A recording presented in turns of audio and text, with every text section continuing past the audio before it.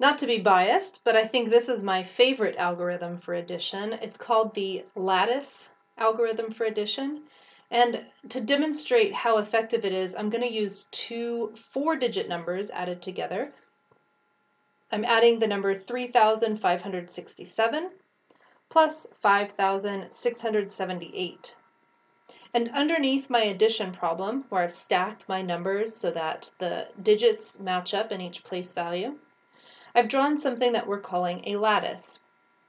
Under each place value, there is a square.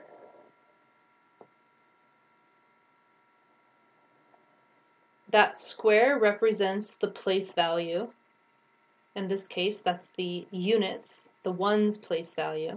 This next square would represent the tens place value. After that would be the hundreds place value, and then the thousands place value. And then notice that each place value box is cut in half diagonally. And the reason for this is because in our base 10 system, when we add two digits together, the most regrouping that we could possibly do would be in the example of 9 plus 9. We know 9 plus 9 is 18. That is one group of 10 and 8 singles. So when I'm adding two digits together, at the very most, I will have to regroup with a group of 10. Now, if I'm adding multiple digits together, instead of 18, maybe I would get 27 if I'm adding 9 plus 9 plus 9. Again, I'm adding multiple digits and I'm only able to regroup with tens. If I needed a third position for like hundreds, I would have to add many, many numbers. I would have to add at least 12 nines together before I came up with regrouping so that I would have a 1 in the hundreds place. So cutting our units place box, or any place value box, in half allows us to put our singles in the bottom and our new groups in the top.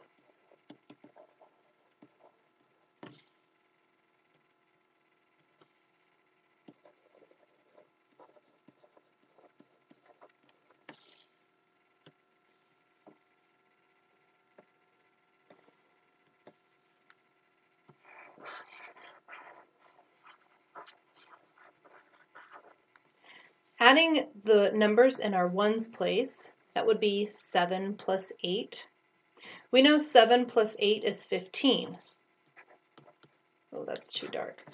So 7 plus 8 equals 15. But we also know that 15 is one group of 10 and 5 singles. So I will put 5 in the singles portion, and I will acknowledge the fact that we were able to make one new group of 10 by putting 1 in the new groups. It looks like I'm writing 15 in the ones place, and I kind of am, but the lattice is separating the two digits of the numeral 15 in a way that's going to make this work out really well. Let's continue using the algorithm. 6 plus 7 is 13.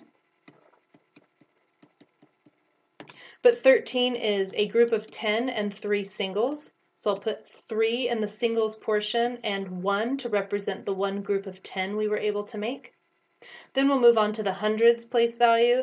We have 5 plus 6 here, which is equal to 11, but 11 is one group of 10 and one single, so I put 1 in the singles position and 1 in the new group. And then lastly, we have 3 plus 5. Which is equal to 8. 8 does not make any new groups, so I put 8 in the single and 0 in the new groups.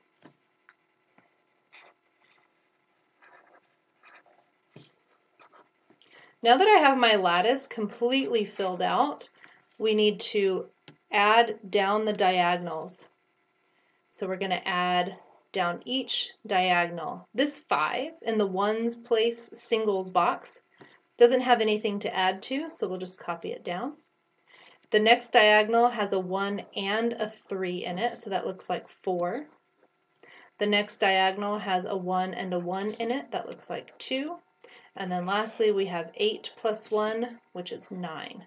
So our final answer is 9,245. Now, of course, we can do this using the standard algorithm.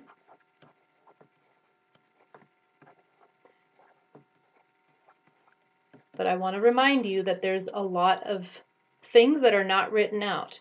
7 plus 8 is 15, carry the 1. 6 plus 7 plus 1 is 14, carry the 1. 1 plus 5 plus 6 is 12, carry the 1. 5 plus 3 plus 1 is 9. Again, standard algorithm is great for quickly calculating something without writing a lot down. But it's not the best for teaching what's happening. In this lattice algorithm, we're taking the time to show each regrouping, and we're keeping the numbers very close together so that the work is moving down. We're not jumping back and forth between ones that were carried on top and our final answer at the bottom. Everything that we're doing is close together. So I think it's very useful.